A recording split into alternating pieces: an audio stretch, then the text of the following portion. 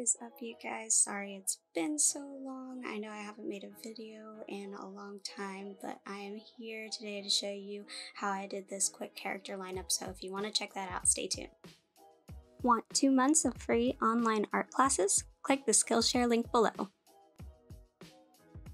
Alright, so starting the lineup, I kind of was thinking about different shapes and heights of how I wanted each character, and this first sketch pass is supposed to be super rough. I just kind of wanted to get like the bend and the flow of all the characters and working on the basically just the shape that I want, and then really measuring up and thinking about how I want their hair. If my character is a little bit wider, then I made their hair a little bit thinner. If they're thinner, I made their hair a little bit wider, and kind of just balancing out their shapes as I go along.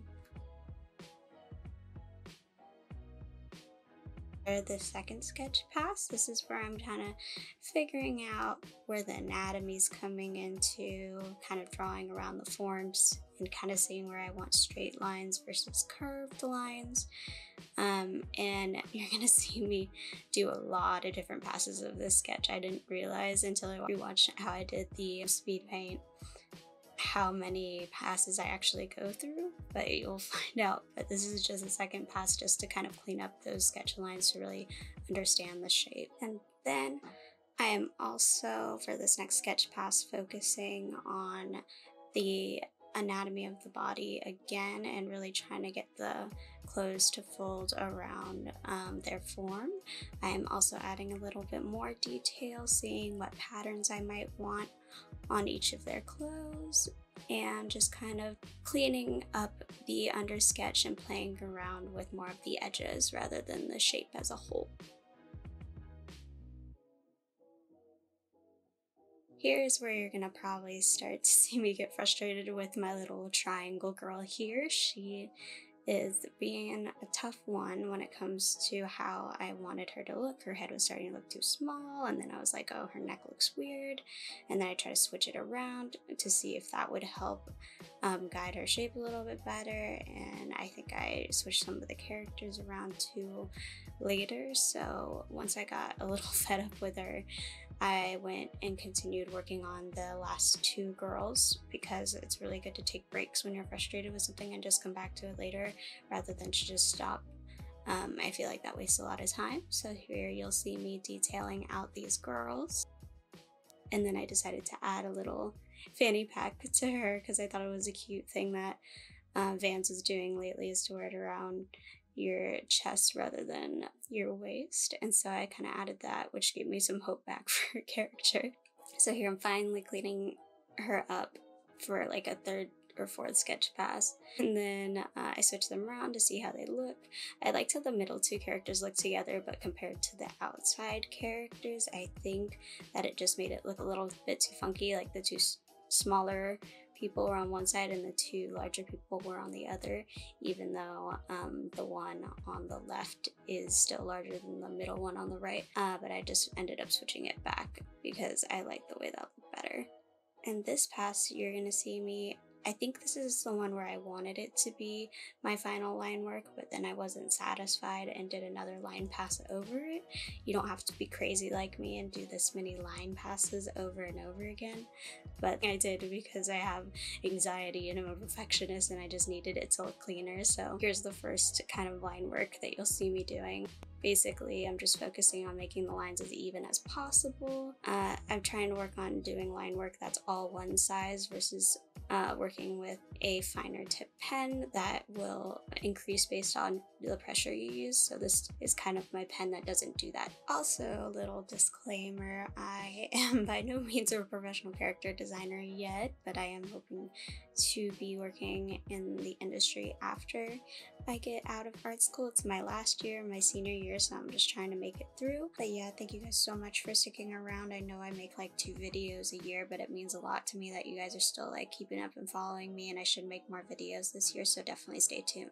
But I wanted to kind of say that this is just my technique, and you guys just take what you want from it, and I'm happy to share it with everybody. So basically, this is my last and final line pass. I'm really focusing on The detail, you guys can't really tell right here because of the way Procreate records its speed paints, but I'm zoomed in making sure that all the lines are as clean as I want them and that it's basically the same line width as I'm zoomed into it, and trying to make sure that the end of my line doesn't taper too much, but only slightly when I need some sharper edges.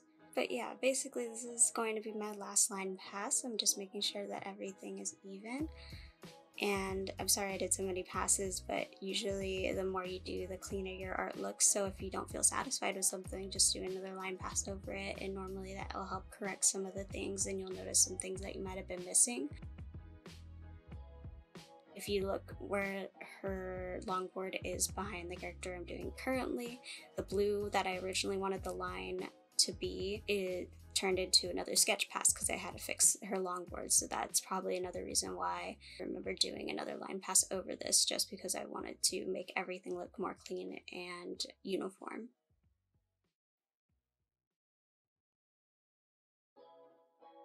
Alright, so now we're going into color.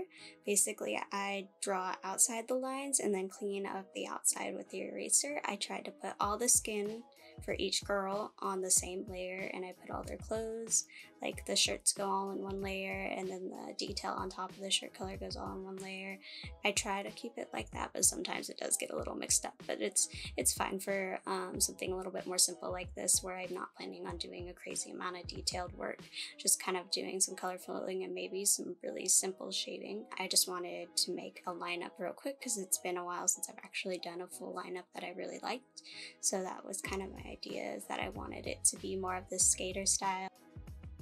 Here I'm just doing like the hair and the brows, and I start on the boards, basically doing the same exact technique, just coloring over the lines and going back and zooming in to erase everything. I found it, I used to do the technique where I filled in the lines and then filled in that color in the middle where it was still white, but that takes way longer, so now I just color outside the lines and erase. Where it looks like I'm coloring inside the lines now, I'm actually just coloring behind the layers, so that's why it looks like I'm doing them inside the lines. But yeah, so I'm cleaning up the shoes, and then after this I'm going to start adding detail on a clipping mask on top of the layers. So that's how you'll see me do the shorts, the little black pockets, and then just little things like the eyes and the tongue on some of the characters. So those are clipping masks over their skin layer. So here is where I'm going to start shading them. I have another clipping mask that's set to a multiply layer, so that way I can do a slight amount of shading and it will sync with the color underneath it to create kind of this toned down version of itself. So basically on this part, I'm focusing on where the light's hitting them from the upper left, and detailing the clothes, as well as adding more multiply mask on top. And then I also did a soft brush, another multiply mask over all of them to give them a dark gradient that starts dark at the bottom and lightens as it goes up. And I think it's more of a pink or peach color because I thought the warmth kind of fit them really well. And right now I'm just kind of detailing their boards to make them a little bit more individualized, because I wanted them to all have like this different style that contrasts with their colors. And yeah, let me know what you guys think of the end result, and I can't wait to see what you guys come up with. Definitely tag me in some of your art on Instagram. I love to see what my followers come up with, especially if they learn from my videos or anything, so definitely do that as well. And thank you for watching, you guys. I will see you later.